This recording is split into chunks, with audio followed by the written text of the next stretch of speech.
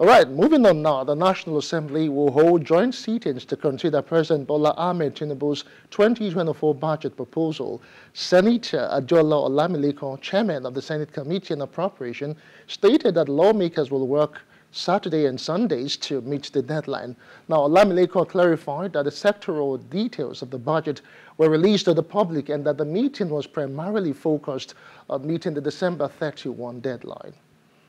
We have discussed extensively so that we can still meet the 31st December, January deadline so that the president can assent the budget. So we have affected the strategy and we are ready to go.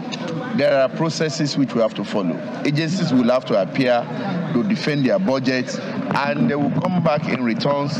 They will, return the budget to the Appropriation Committee for us to collate their findings at the committee level. But this time around, what has changed is that we'll be having joint sitting of both the House of Reps and the Senate. Okay. There will be no individual agency. It will be a joint sitting between the Senate and the House.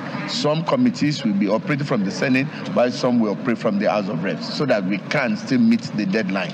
Part of the directive given by the President of the Federal Republic of Nigeria is that all ministers at this point should ensure that they're on ground to defend their budgets before the National Assembly. And I know no head of agencies or parastatals will flout that order of the President, and we are working towards that.